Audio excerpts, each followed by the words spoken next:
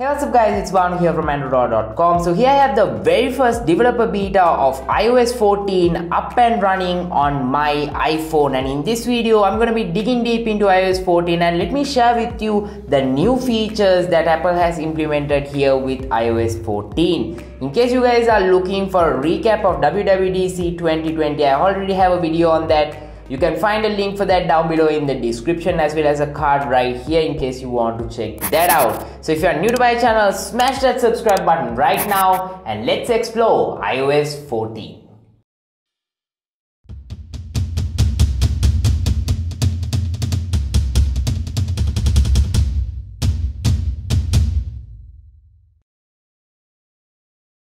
First things first, these are all the devices that are compatible with iOS 14, and these devices will be getting the final update in the fall. Some people actually ask me why they are not seeing the iOS 14 update. That's because you actually need an Apple developer account in order to receive this update, and you have to actually pay to be a registered developer with Apple. So there are a few ways that you can get it for free as well, but I'm not gonna be recommending any of that to you guys because those are all unofficial ways. So Google is your friend in case you want to get that done that way, but I highly encourage you to wait until July in case you don't have a developer account, because Apple will be releasing the public betas in July, so that you guys can easily get it up and running using that if you really want to try iOS before anyone else. So finally, if you don't want buggy software on your device, then you can stay till the fall and the final update will be unveiled. Then stay tuned right here on Andro Dollar if you want to know the exact date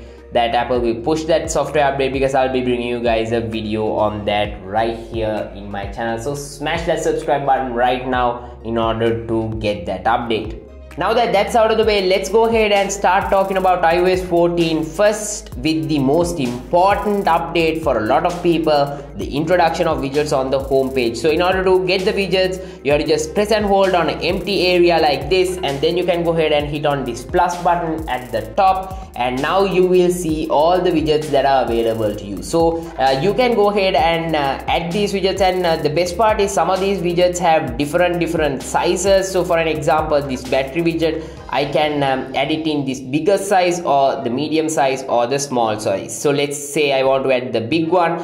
Now in case you notice, now when I added that widget, automatically all the icons that were on this page shifted to this page, and let's say I want to remove this widget. If I remove it, all those icons will now come back into the place that they were before. And something to note here is that with iOS 14 you can't actually place this at the center or towards the exact location that you want with Android, but you can only place it to either the right or left side of the screen. You can't place it in between. Hopefully that will change later on down the line. So I'm actually glad that Apple finally introduced these widgets on the home screen rather than continuing with the same icons on the home screen, because this is the layout that we had forever. And now the best part is, if you love widgets and if you want to fill up your entire screen just with widgets, you can also do that now with iOS 14. So let me quickly add this battery widget onto my first page and show you guys how that is possible. So just like this,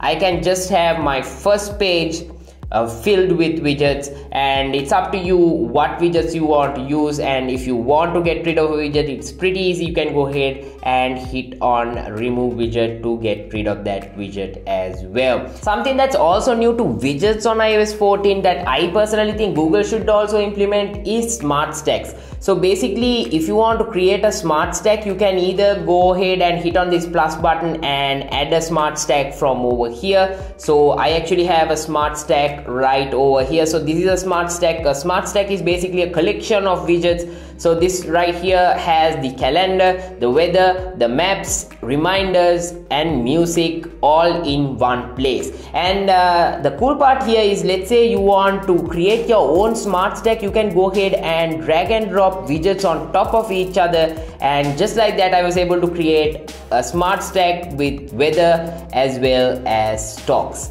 So let's say whatever smart stack that you have, you can go ahead and reorder the order of the applications that will appear, as well as you can enable or disable smart rotate. So if you actually enable this, automatically throughout the day the widgets will cycle through based on your needs. That's what Apple actually explained during the keynote.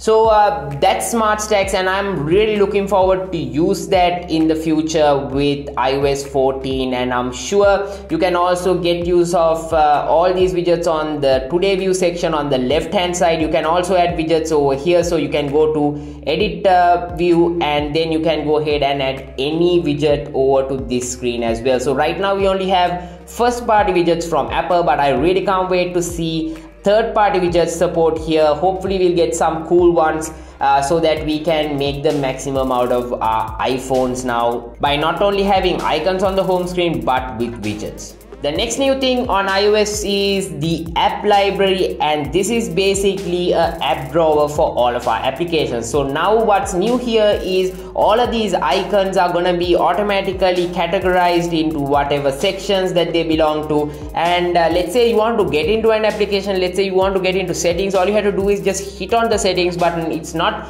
basically like a folder, so if you want to quickly get into something, you can hit on that icon, but if you want to expand that folder, you can go ahead and hit on this icon over here, and that utilities folder will be opening up like this. So or else if you want to see the entertainment stuff, you can hit on it and all the entertainment stuff will open up like that. And also there's an alphabetized list of all the applications here available on iOS 14 in the app library. So basically this is quite similar to what we saw with Action Launcher on Android. It's one of my favorite launchers. I've actually even made videos on that here in my channel. So it's nice that we have this list. And also don't forget that you can always go ahead and search for whatever application you want by just dragging down on the home screen and get whatever application you want that way as well. Another new thing this time around is now if you go to the edit view of the home screen, and if you go ahead and hit on this down button over here, you can actually see an overview of all the pages that are available on your device screen, and you can go ahead and actually hide screens entirely if you want. So I have this entire page filled with Apple applications.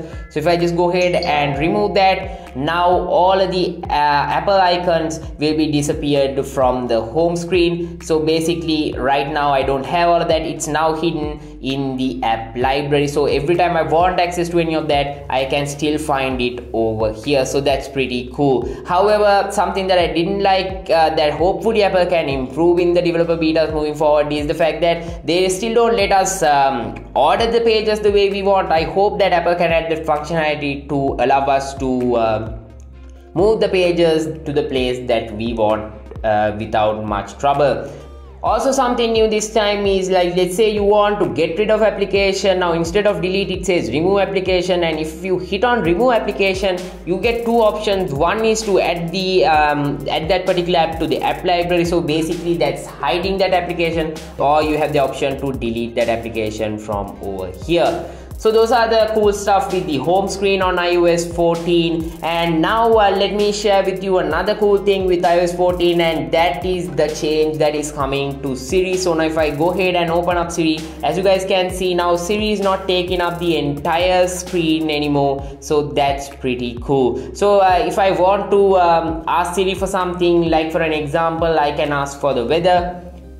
What's the weather? Weather for where? Sri Lanka. It's currently partly cloudy and 29 degrees in Colombo, Sri Lanka. So just like that, we can see a pop-up with all the information at the top, and it's not taking the entire screen like it used to before, and that's definitely a welcome change on iOS 14 with Siri. And Siri is now smarter, and like I mentioned in my WWDC 2020 video, Siri now has more facts and it's more intelligent, so should be able to answer more questions moving forward. So that's pretty cool.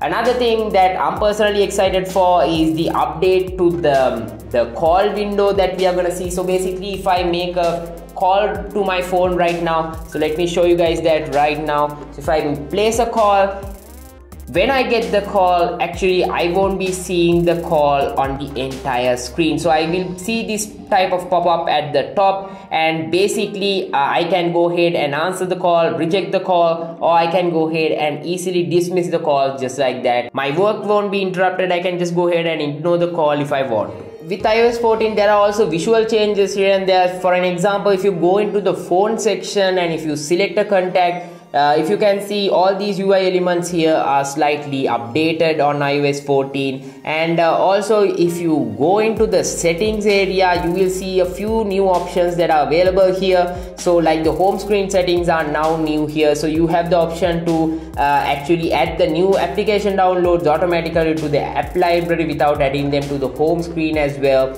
And you can also show the notification badges on the app library from the settings that are available there.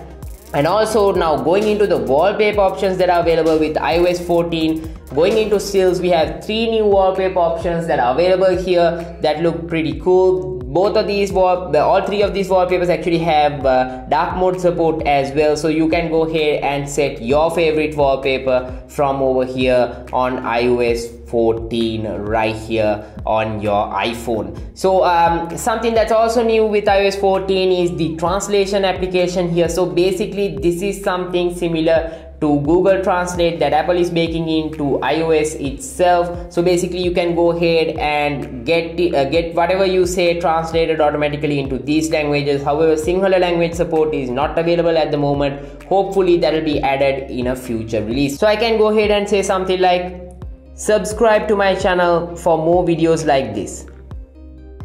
Suscríbete a mi canal para más videos como este.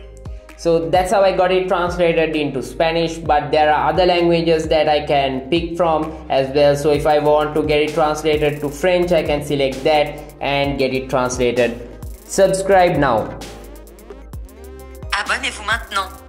So just like that, it works really well. So you can go ahead and give it a shot as well once you get iOS 14 on your device.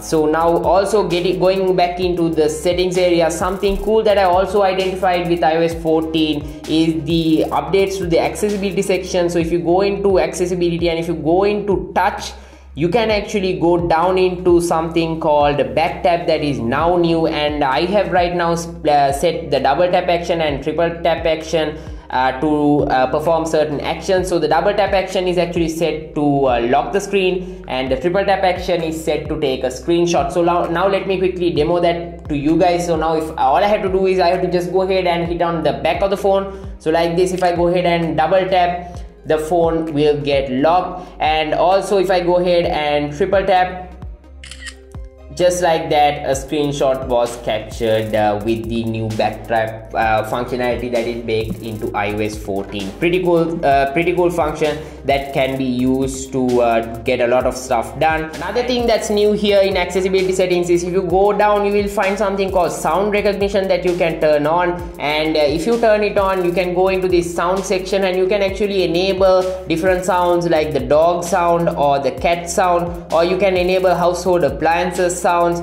or babies crying, shouting, and all of those sounds. So I've set different sounds, and whenever the phone detects whatever the sound that is, it will actually show a pop-up. Another thing new with iOS 14 is picture-in-picture mode. So actually you can find the setting for that if you go into general, and here we have the setting for picture-in-picture. Make sure that it is enabled before you try picture-in-picture. So let's say you go ahead and play whatever video. So when the video starts playing, you actually get the option to move into picture-in-picture mode. So this is the option for that. So you can go ahead and hit on the picture-in-picture option, and now we are right now in the picture-in-picture mode. So you can go ahead and reduce the size of the video, or you can increase the size of the video, and if you just hit on the screen, you can actually pause the video without actually opening it up, and you can skip it as well. You can go forward 15 seconds or back 15 seconds. And the most cool part I think is you can just go ahead and just slide the video out of the screen and the audio will continue to play. So that's awesome. So you can get whatever work you want done and still retain the video. You can just go ahead and drag it into the screen like this and place it in whatever location that you want. And once you're done with it, you can either go ahead and close it from here or you can expand it into the full screen view. So that's something pretty cool that Apple has baked into videos for multitasking. That is true multitasking coming to iOS 14, and you can also use that for FaceTime calls. I really hope they can also bake it into WhatsApp video calls on the iPhone. So we'll have to wait for third-party application support. Once iOS 14 is publicly available for everyone, I think we will start to see most of those changes rolling out to even third-party applications. With iOS 14, we also get some updates to messages. So right now, you can go ahead and pin conversations as well as have different group chats that are getting major improvements, and also Memoji gets better with iOS 14, and we are now having more options for Memojis as well. You can even put a mask to your Memoji now, and there are other cool little stuff that are baked into iOS 14. So dig deep and I'm sure you're gonna find more and more awesome stuff baked into iOS 14 here and there. Another cool thing with iOS 14 is Apple is gonna show you every time it actually opens up the camera. So now when the camera is open, you'll actually see a green color light over here, and whenever a microphone or camera is in use, you will see a light over here on the side. So that's pretty neat. With iOS 14, even the music player gets a slight update here,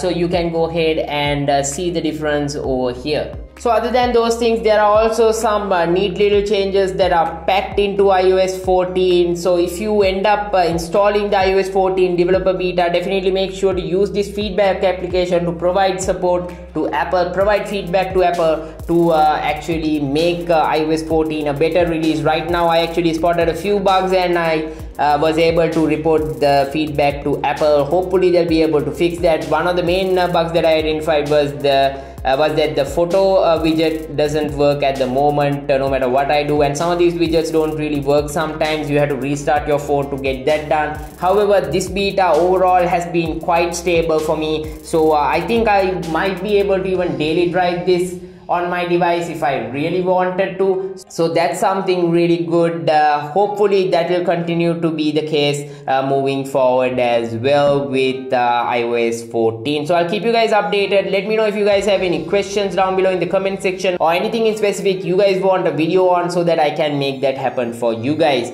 I've already installed macOS Big Sur onto my Mac as well. Let me know if you guys would like to see a dedicated video on that. If enough people request it, I will also make that happen for you guys. With all of that being said, go ahead and check out my WWDC 2020 recap video in case you guys haven't checked out that already. I'll be bringing you guys more coverage on the stuff that you guys are requesting. So go ahead and let me know what you guys want to see here in the channel. Follow me on social media. That's where you can connect with me. I'm at Andro Dollar. All the links are given down below in the description. And stay tuned to androdollar.com for all the latest from the tech world. Until I see you guys in my next video, this is Banu signing out.